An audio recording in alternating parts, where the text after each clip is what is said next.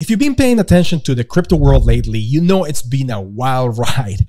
Just last week, the infamous Hawk Tuah girl allegedly pulled off a massive crypto rug pull, scamming victims out of millions of dollars. And with crypto trading at sky-high values right now, the hype is through the roof. Everybody wants a piece of the pie.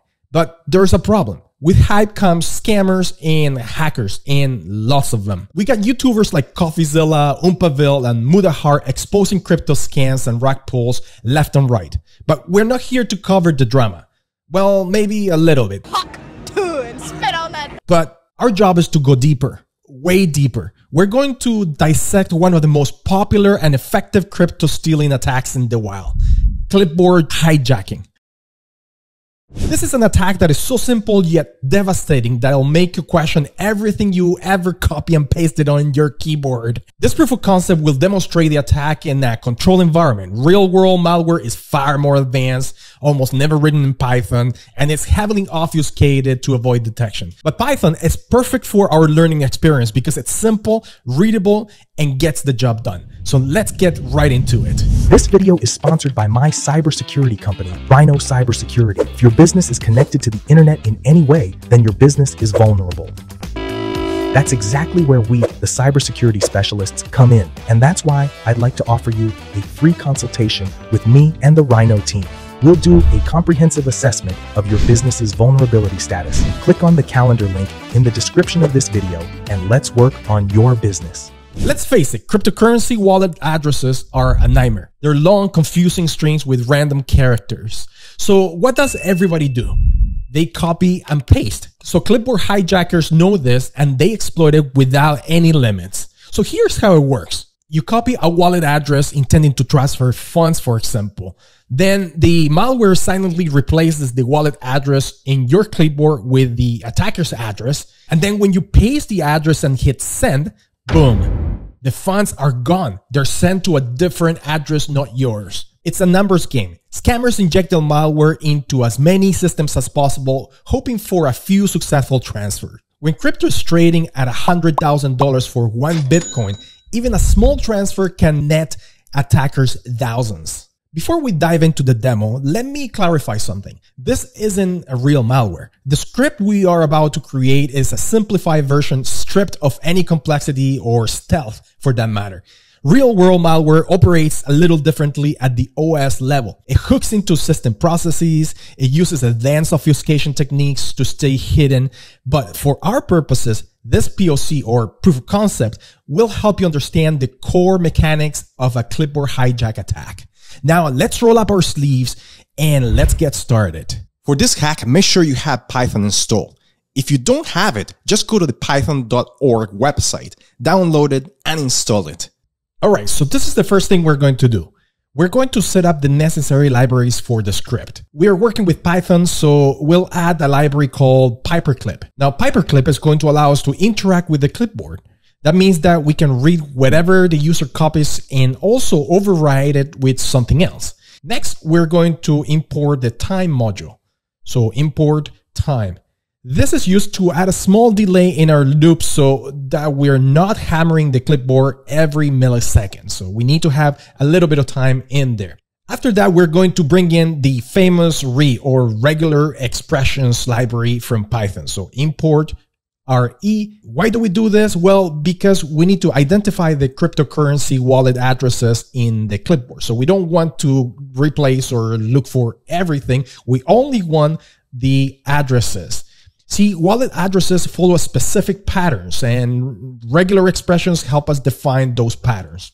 Next, we're going to define a fake wallet address that will replace a valid wallet address copied by the user. So in this case, I'm going to do fake wallet equals, and then in quotes, I'm going to put a fake wallet address in here.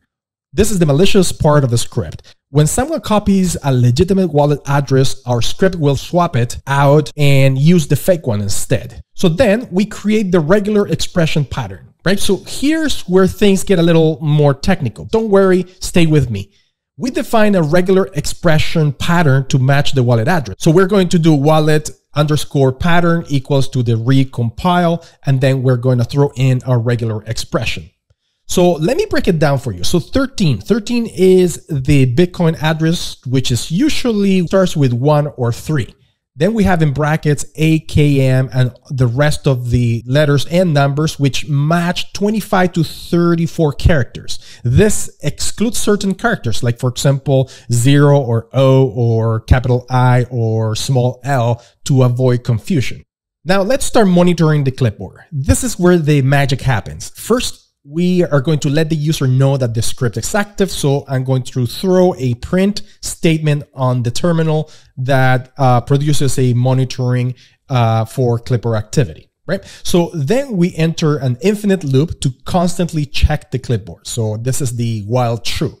In the loop, we're going to be grabbing the current clipboard content using the paperclip paste. This function reads whatever is currently in the clipboard.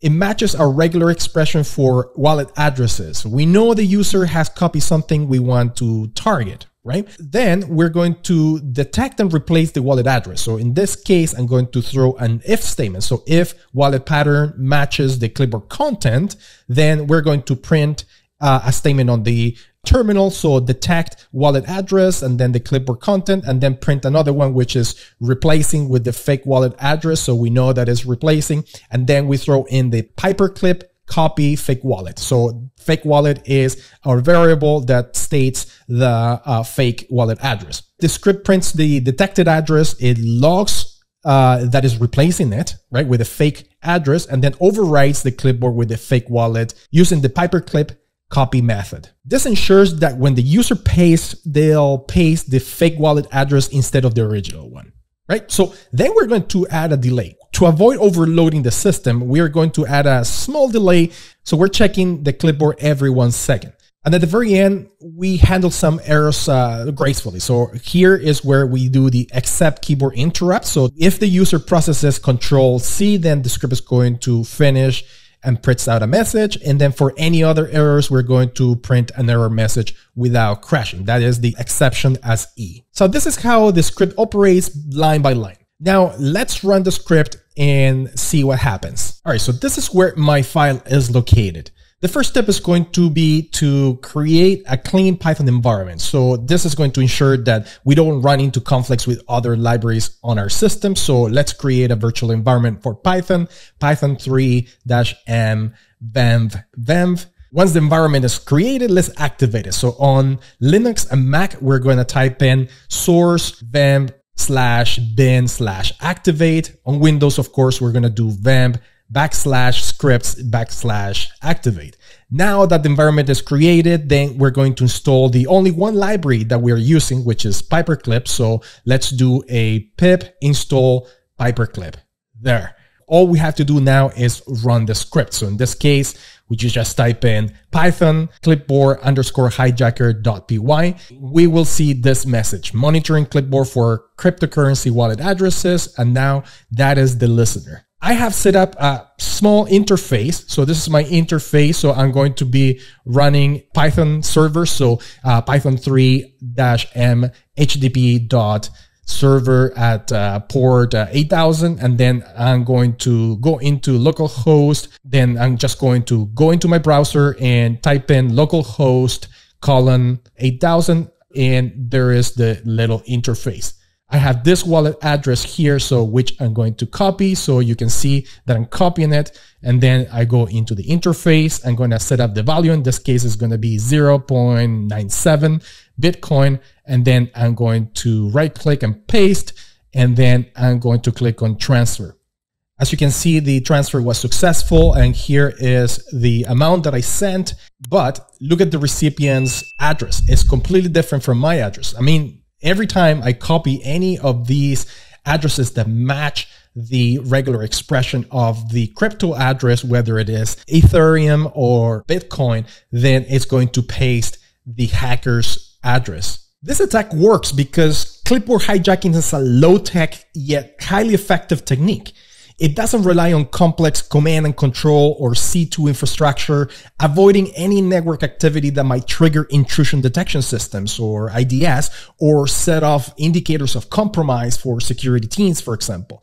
Instead, it operates silently, leveraging local clipboard monitoring, which is a perfectly legitimate system function. What makes this attack so dangerous is its simplicity. The entire operation can be carried out in just a few lines of code, yet it's capable of rendering large sums of crypto to an attacker's wallet without raising any suspicion. The victim's workflow, so copying and pasting, is so routine that people rarely suspect malicious activity. So before confirming any transaction of any kind, double check that the wallet address you pasted matches the one that you intend to use. Opt for cryptocurrency wallets that will have built-in address verification or warning mechanisms for clipboard paste content, for example. Avoid using untrusted software or extensions, especially those promising utility for clipboard or crypto management, for example. Lastly, make sure that you have advanced security solutions that monitor unusual clipboard activities that can alert or block such attacks. Hey guys, subscribe to this channel. Make sure you like this video, put some comments if you want to interact with me, join our Discord channel, as well as go to my site and sign up for our newsletter. I hope you have a fantastic day, and I'll see you next time.